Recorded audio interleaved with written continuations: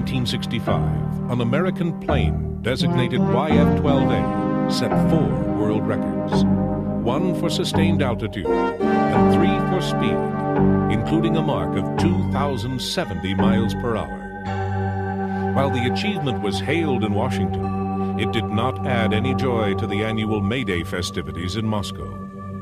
Following the high-profile record-setting flight, the aircraft receded into its customary obscurity. Record-breaking has been the public face of one of history's most mysterious families of aircraft, the Lockheed Blackbirds.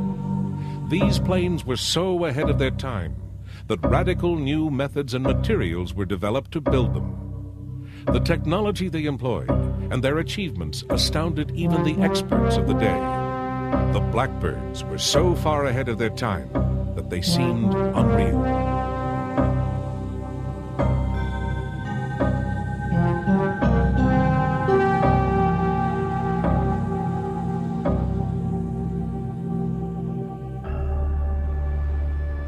The planes, and in fact the entire program, was so secret that their existence had not even been suspected.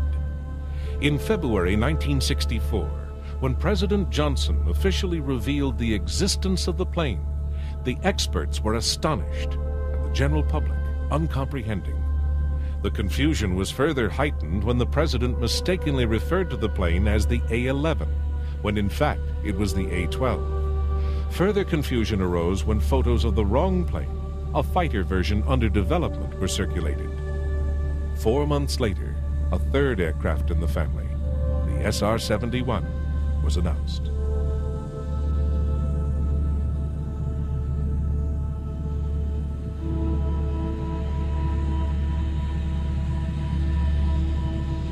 The world's first aircraft to cruise at speeds above Mach 3 came from Lockheed in a series of proposals for a high-speed, high-altitude reconnaissance aircraft.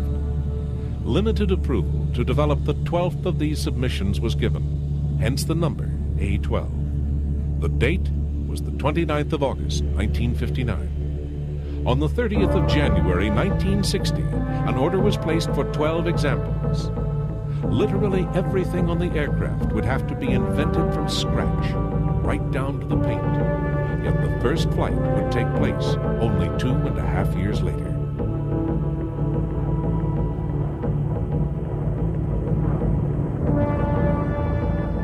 The original concept gave rise to 4 models. Following the reconnaissance A-12 version, the design appeared as a long-range interceptor for the Aerospace Defense Command, called the YF-12. The refined reconnaissance version, the SR-71, emerged in 1961. There has also been a smaller espionage drone version, the D-21, which is still almost totally shrouded in official secrecy.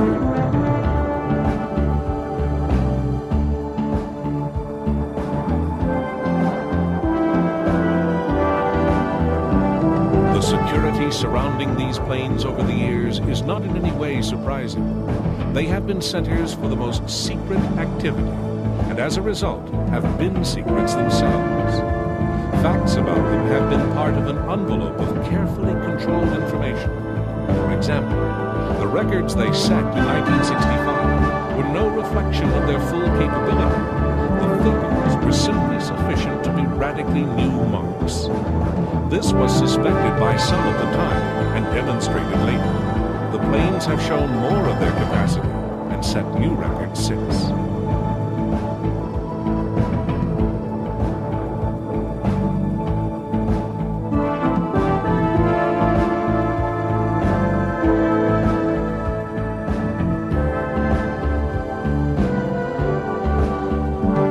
Typically deceptive, the program to develop the Blackbirds was given the code name Oxcart, obviously conjuring up a mental image of lumbering wooden wheels in a slow, lurching motion, an ironic reference given the abilities of these planes.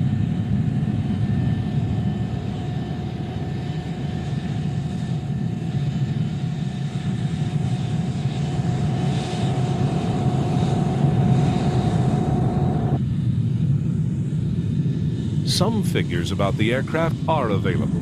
An SR-71 is 107 feet long, its wingspan is 55 feet, and it stands over 18 feet high.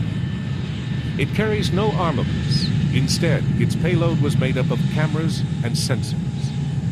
Empty, it weighed over 67,000 pounds, and its maximum takeoff weight was given as over 172,000. It could speed along with its 3,500 pounds of reconnaissance equipment for an unrefueled range of 3,250 miles. However, figures are not necessarily facts. They serve more perhaps as guidelines. For example, that 32 SR-71s were built, in all likelihood, is correct. But it is really only a confirmation that at least that number were built.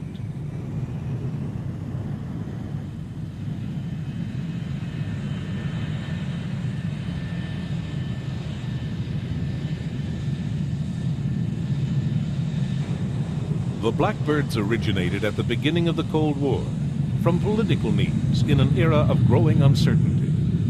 Ironically, they reflected the danger of security. The unease generated by the Soviets' nuclear capability demanded more intelligence gathering. An absence of facts always encourages speculation, and speculation concerning the bomb has a tendency to generate paranoia.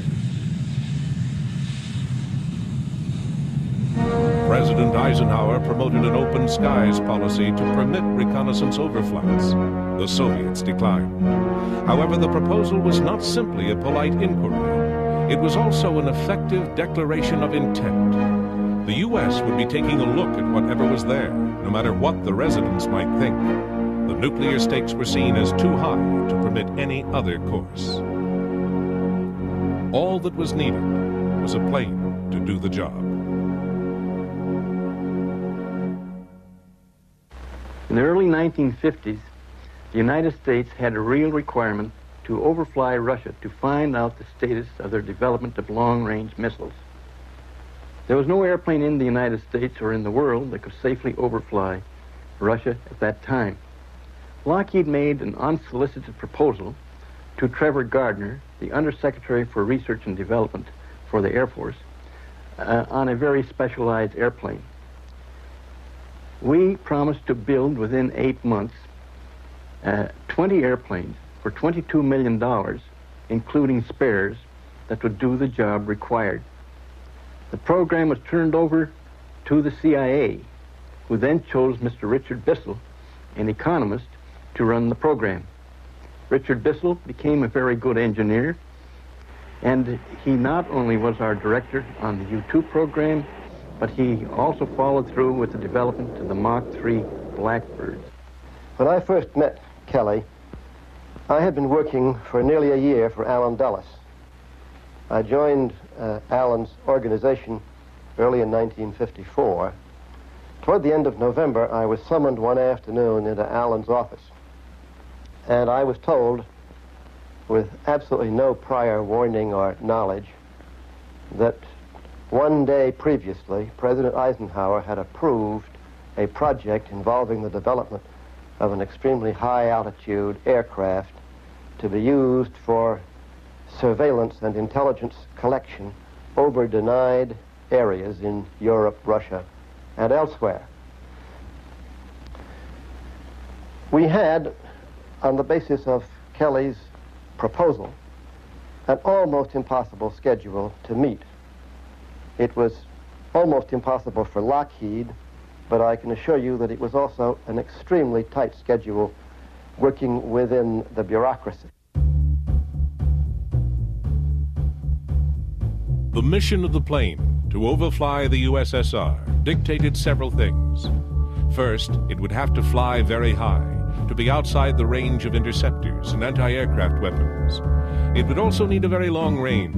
There would obviously be no fuel stops en route. These two aims complemented each other. Being out of range, the plane did not need to go particularly fast and could cruise economically. The shape which emerged was that of a glider, with extraordinarily large high-aspect wings, and reflecting an obsession with weight conservation. The prototype arrived at the Groom Lake test site on the 29th of July, 1955.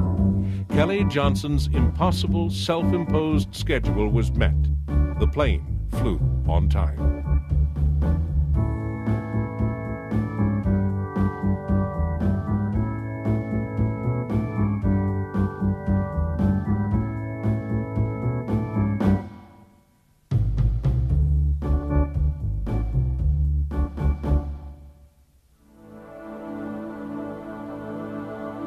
As part of the secrecy, the designation U-2 was intended to give nothing away.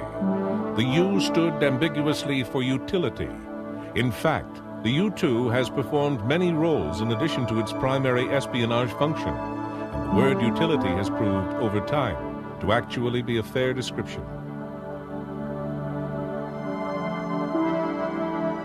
The U-2 is a demanding plane to fly. There are many things about maneuvering this powered glider in extremely thin air at great altitude that are not applicable to flying any other aircraft. For example, at altitude there is only a very narrow envelope between its stall speed and its entry into transonic flight, the point at which supersonic airflow over the wings begins. In the U-2 at 70,000 feet, these 2 points were about 12 knots apart. Below 400 knots, you would fall out of the sky looking for denser air. Above 412 knots, your wings might come off. This is a very restricting slot to occupy. Over the years, with increased load and more powerful engines, the gap actually narrowed to less than 5 miles per hour.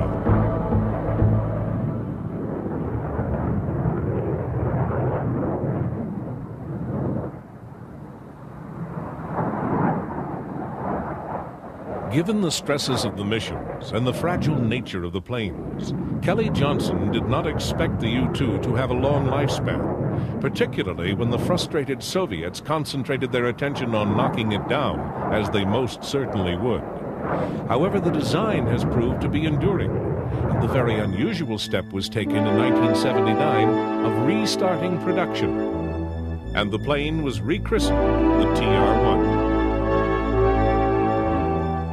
The TR-1 maintains the design and abilities of the U-2. The aircraft that Kelly Johnson's team produced provided a solution that is as valid today as it was in 1954.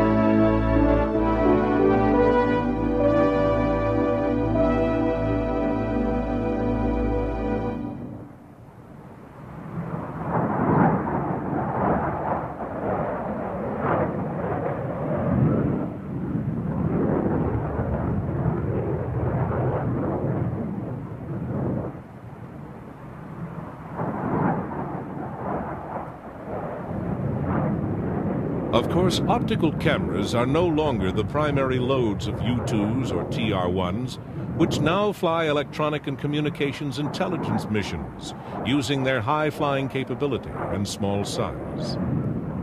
But these technological spying measures were not the original reason for the U-2s. And in the 50s, that reason, to overfly Russian territory, carrying cameras and taking photos, was a priority. But as the likelihood of the Russians developing weapons to shoot U-2s down increased, so did the urgency of replacing them. A new plane was needed, one that could fly much faster.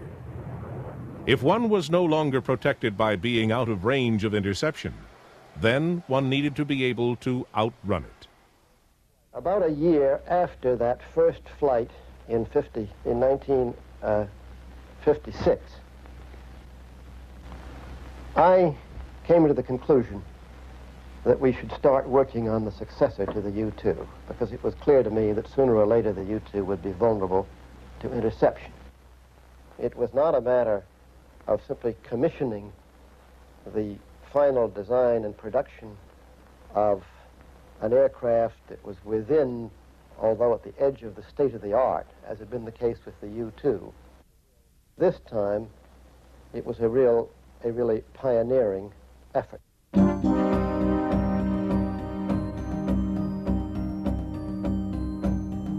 The U-2's replacement was equipped with 4 large equipment bays to handle a wide range of specialized reconnaissance and surveillance gear.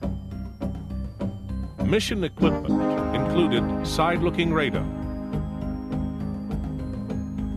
a terrain objective camera, 2 operational objective cameras, 2 2 technical objective cameras, and infrared mapping, mission recorders, and an EMR system. The airframe is essentially a blended body and delta wing built around 2 huge engines. The long forward fuselage performs a number of aerodynamic functions. Its flat profile helps the Blackbird achieve a low radar visibility while retaining plenty of room for fuel and payload. The chines on the fuselage effectively make it act as a lifting surface and help improve directional stability. The enormous engines are positioned midway out on the wing and are housed in nacelles that have unique intake systems to control airflow. This is a critical factor in generating the plane's amazing power. Because of the Blackbird's speed, its wings are very thin, and a large part of their area is taken up with a honeycomb of fuel storage. But most of the fuel is carried in 5 tanks that occupy the majority of the fuselage.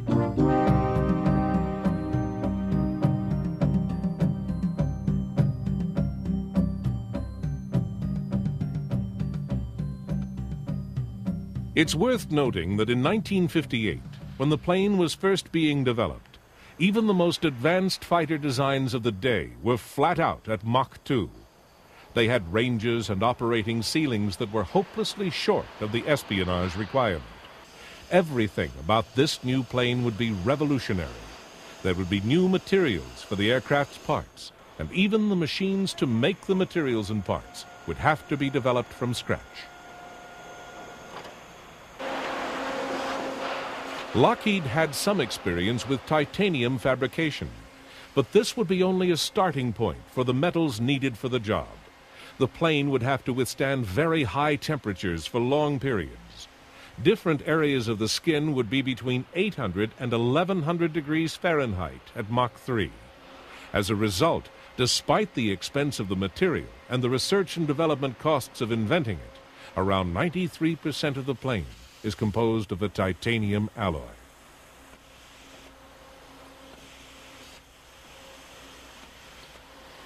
Of course, metals designed to operate under extreme conditions require even more extreme conditions to fabricate. Some of the major parts had to be shaped in a huge press designed to operate at 1500 degrees Fahrenheit. No such press existed before the need for parts for the Blackbird, so it had to be developed. In fact, the company would go through countless experimental processes in developing the aircraft. Many samples were produced, but the standards to be met were so rigid that a high proportion were rejected. Eventually, parts of reliable strength and integrity were produced, but only after much anxious trial and error and an undisclosed but presumably very large expenditure.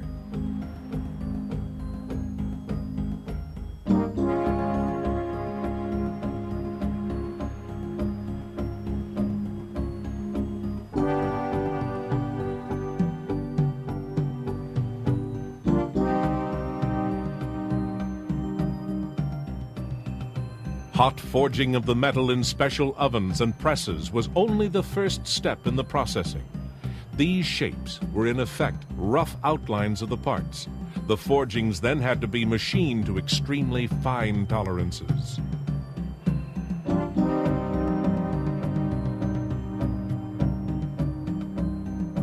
The milling machines were advanced designs, tape-controlled early robots with special cutters developed by Lockheed to handle the metal. The cutting fluid was new too. One of its features had to be that it would not corrode the titanium alloy.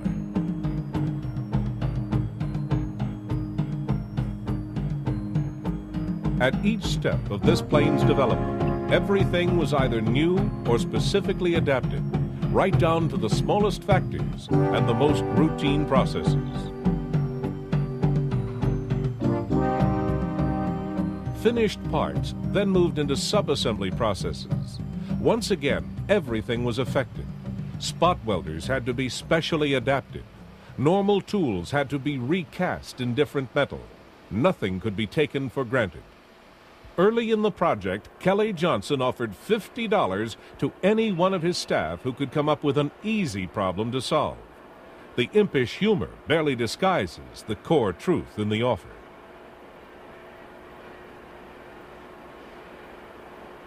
The designers had to develop the aircraft in the abstract. Their function was, as much as possible, to foresee the implications of each consideration and to follow them until each problem had been identified and solved. They did this without the aid of digital equipment. They did it in the main with slide rules, pens, and bits of paper. There were many problems that arose, either unseen or half appreciated, during the course of early production. And there were flaws in the original A-12s that were dealt with in later models. However, the project ran very smoothly, and the success of the design team has remained a pinnacle of engineering achievement despite the passage of years.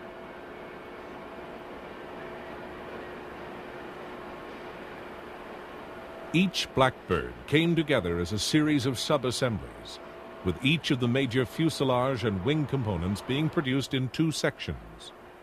In part, this system was developed to save as many man-hours and as much assembly space as possible.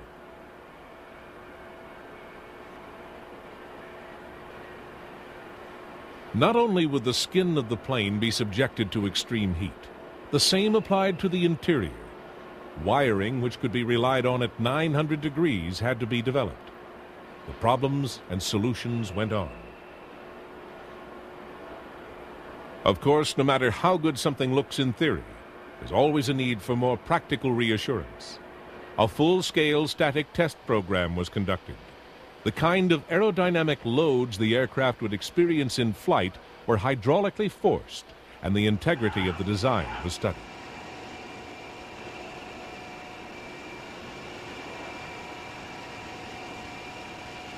Individual components were also tested to destruction. Wheel assemblies were subjected to violent landings and various lateral stresses to test not only the landing gear, but also the tires and the brakes.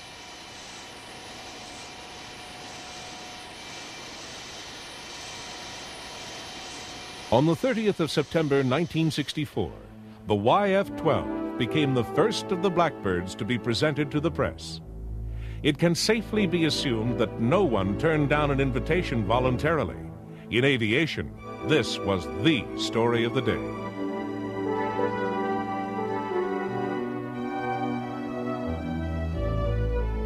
During the presentation, journalists were able to study the plane at close quarters, meet its makers, and watch a demonstration of the aircraft in flight.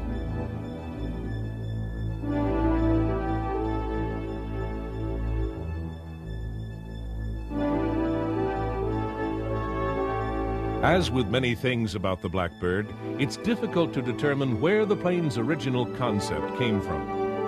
Kelly Johnson said that at times the early work began as a long-range interceptor, a role the YF-12 was expected to fill.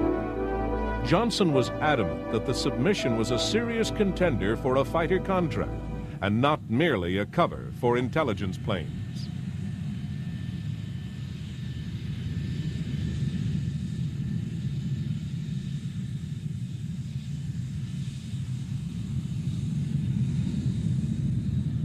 The YF-12's obvious external difference was the cutaway of the chines at the nose to accommodate radar needs. To compensate for the loss of stability caused by the cut-down chines, small ventral fins were added under the engine nacelles, along with another larger central fin which was lowered once the plane was airborne.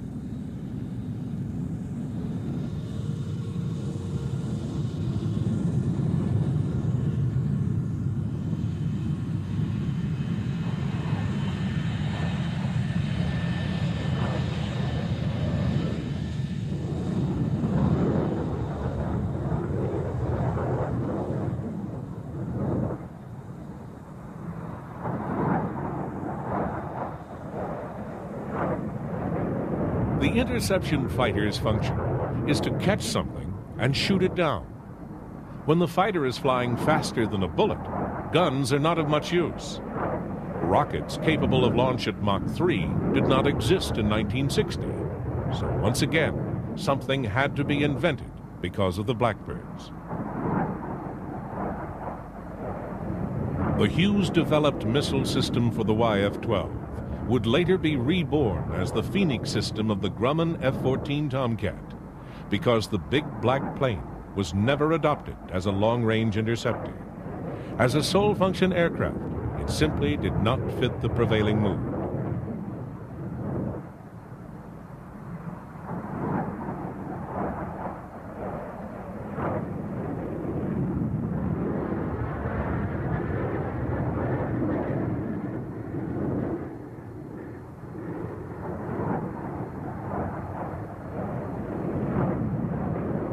Many people were astonished at the decision, for if the requirement had been solely for an interceptor, then surely here was the plane.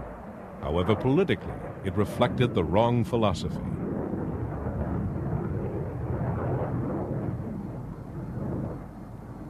Resentment over the decision lingered for many years.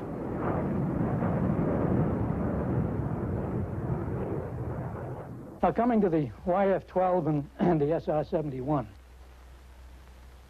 I guess perhaps the unique thing, the real unique thing about those two airplanes, unhappily, is we built the wrong one. We built the SR-71, which undoubtedly is the finest airplane that has ever been built. But in terms of what the need for this country was at that particular time, I think Kelly will agree with this, we built the wrong airplane. Today, we don't have an interceptor that can really bear the name of interceptor. And here's an airplane that 14 years ago was exceeding all the world speed and altitude records. Even today, in the form of the SR-71, is a considerably greater airplane than anything we have. But we needed an interceptor, and we didn't get it.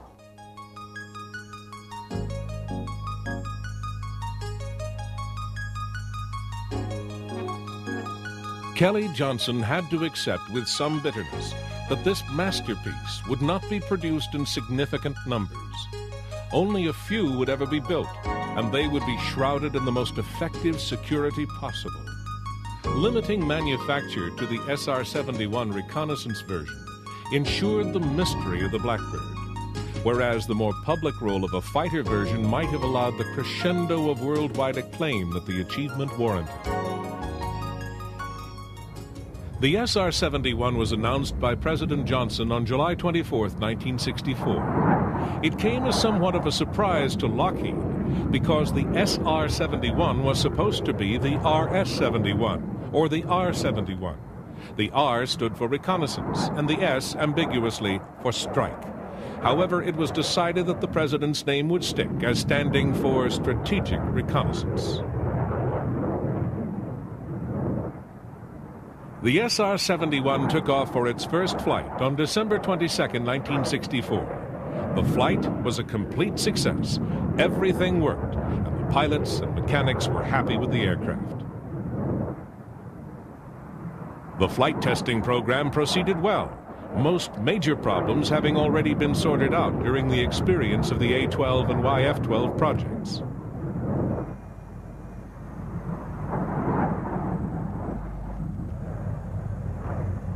The SR-71 progressed to acceptance tests at Edwards Air Force Base on August 13, 1965, and proceeded smoothly through testing and into service.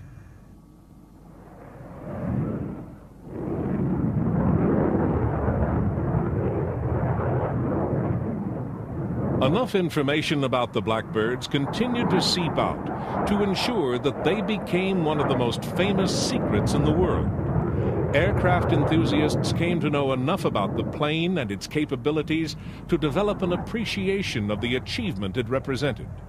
Then, in September 1974, the Farnborough Air Show received a very special visitor.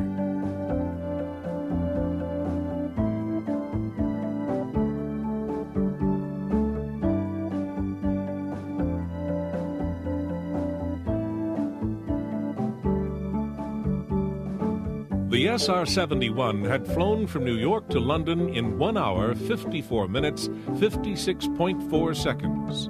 Needless to say, this was a record. Aviation enthusiasts turned into fans, and film processors made a small fortune.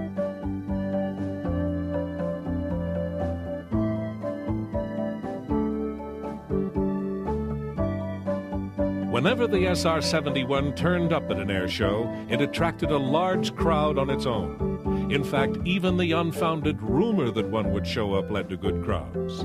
The SR-71 spent so little time in public that this was understandable.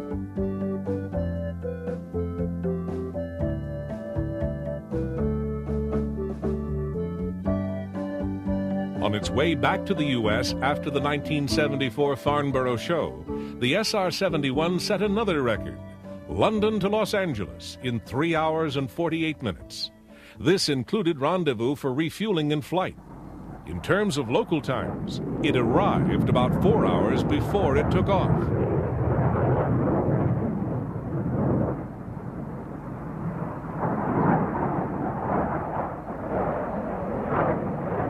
Among other records claimed by the Blackbird was the flight on the 26th of April 1971, which covered 15,000 miles in 10.5 hours non-stop. This was the equivalent of San Francisco to Paris and back.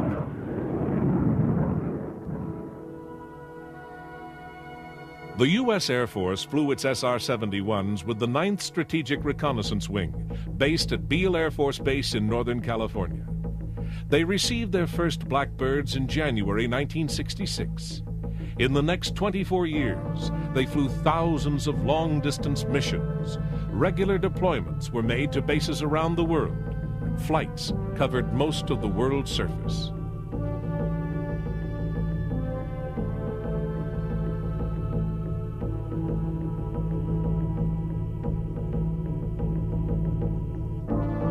Only top-of-the-line pilots were eligible to fly the SR-71. Requirements were about the same as for the astronaut program. There were no shortages of applicants for the job, however.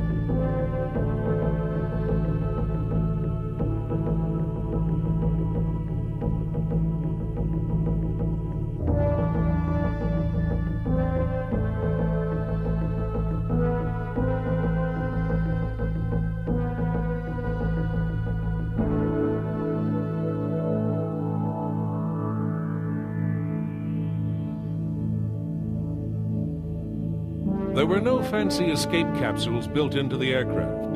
Kelly Johnson figured that the spacesuit the pilot wore was already an adequately controlled environment, and he concentrated on how to get the pilot clear of the plane at Mach 3. The ejection seat and parachutes inevitably had to be specially developed.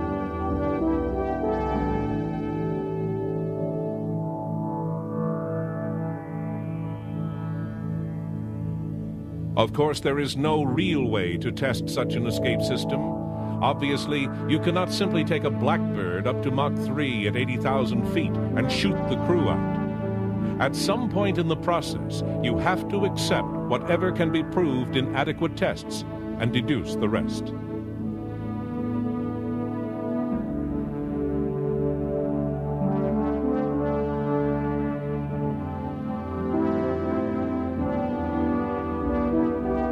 Those heights and speeds, what was achievable could at best be only partially guaranteed. Over the years, at least 11 SR-71s were lost for various reasons, and several crewmen died.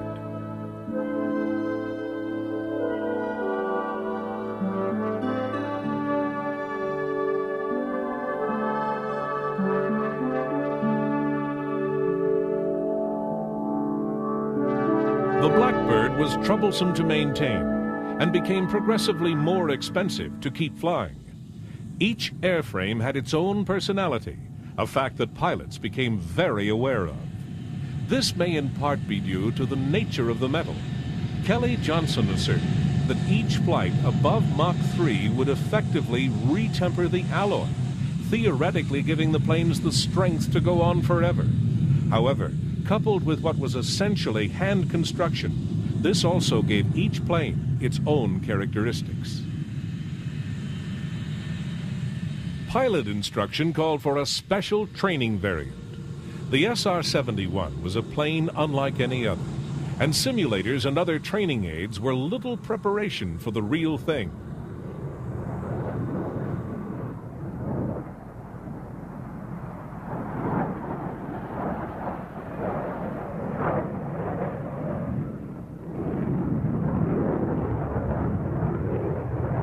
The trainer sat in a second cockpit, stepped above the normal clean lines of the airframe. It was cramped and afforded little view, but there was only so much that could be done to the shape without losing supersonic ability. To give an example, the A-12 trainer, nicknamed the Titanium Goose, was not even capable of flight at Mach 2, far short of the standard aircraft's ability. Most of the serious candidates for the job of SR-71 pilot had logged over 3,000 flying hours. There were around 3 jobs a year, and one can only guess at the number of applicants. One pilot, Colonel Robert Powell, was to log a total of 1,020 hours flying the SR-71. This meant that he had more hours in his logbook at above Mach 3 than any other pilot in the world. In those hours, he flew over 1 million miles. He also earned 17 air medals and 2 distinguished flying crosses.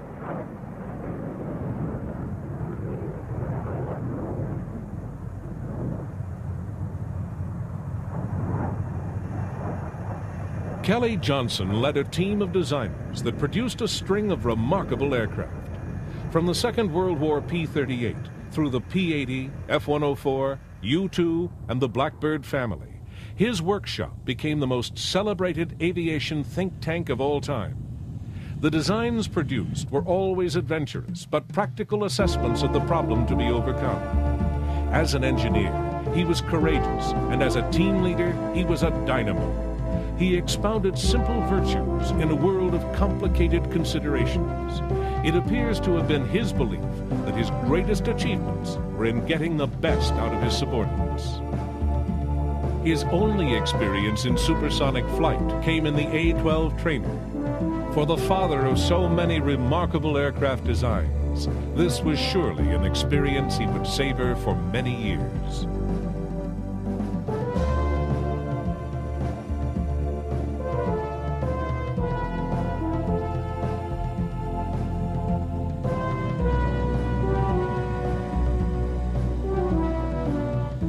Kelly Johnson would probably have preferred a trip in each Blackbird. Wouldn't we all? It is not surprising that there were so many applicants for the job of pilot. It is also not surprising that the criteria were exclusive. Selection for the training took about a year. Special care was taken to weed out Top Gun types. SR-71 operations required a steady, team-oriented temperament that was as important as a security clearance. The ability to manage the systems correctly and constantly was given as much weight as flying ability. At over 30 miles per minute, there is not much piloting to do once a mistake has been made. No one could be allowed to fly one of these birds like a cowboy.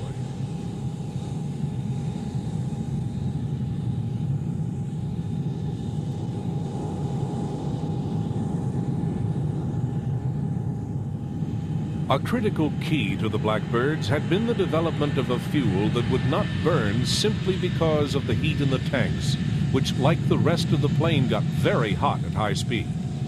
In addition, unlike virtually any other fuel, it had to be burnable at extreme altitude. Once the fuel had been developed, other problems seemed small by comparison. Soon after each takeoff, the plane refueled.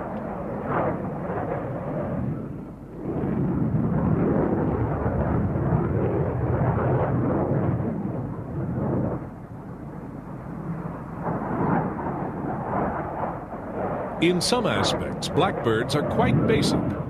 To allow for the expansion of the skin at Mach 3 heat, there are corrugations, like an old Ford trimotor. In addition, to save weight and complexity, the skins are also the fuel tanks.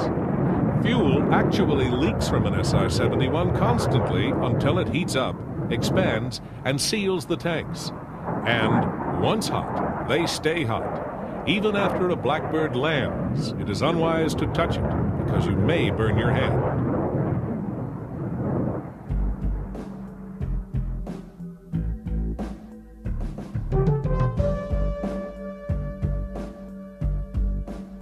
Time did not pass these planes by. Admittedly, the pilots continued to face a traditional array of round dials, but the surveillance system cockpit became home to a procession of advanced technologies.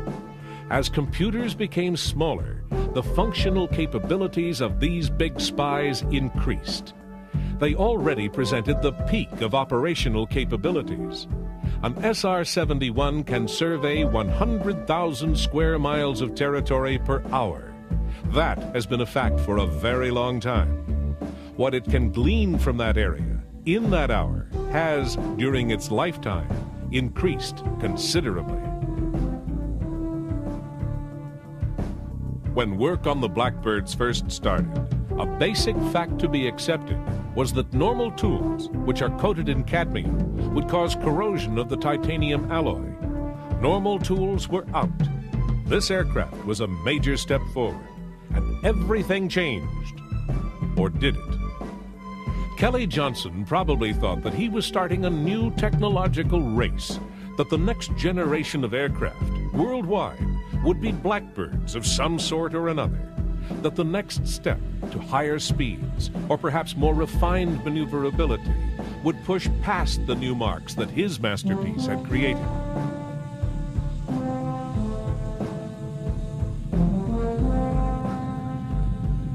But that was not the way it went. The Russians developed small bands of high-speed, limited-range fighters, which were, in large part, drones, because their weapon systems were controlled from the ground. The pilot's only real function was to land and take off the aircraft and try to get the fighter in close proximity to its target.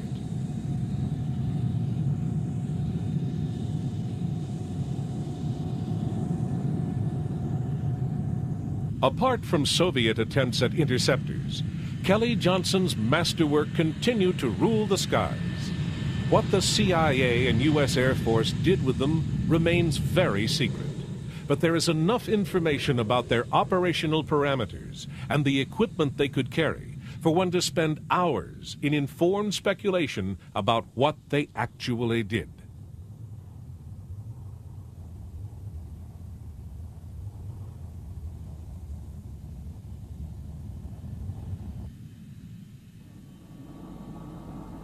Back when Kelly Johnson's design team set to work on the problem of a U-2 replacement, they studied anything that could be considered a possibility. Among their early work was a proposal for a hydrogen-powered space aircraft, which Johnson described as a big flying vacuum bottle. This was well outside the technical ability of the time and was dropped. The plane that evolved bore no resemblance to a vacuum bottle. Super sleek and futuristic, the A-12. It should also have been outside the technical feasibility of its era, but has flown into history as one of the greatest achievements in engineering and one of the greatest aircraft ever constructed.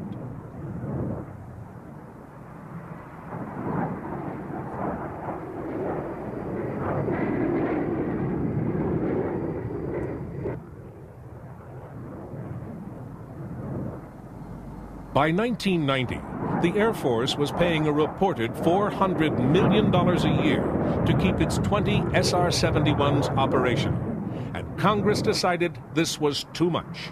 The allocation was canceled. The Blackbirds were doomed.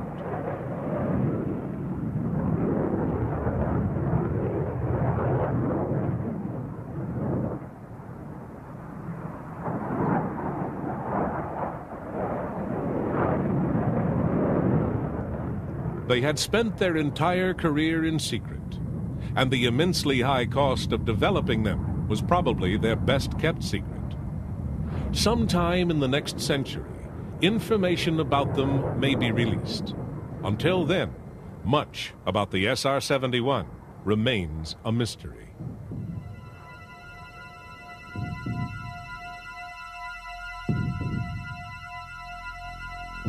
The last SR-71 flight on March 6, 1990, was a fitting end to the story. The plane flew from California to Washington in 68 minutes, 17 seconds. The flight was another record.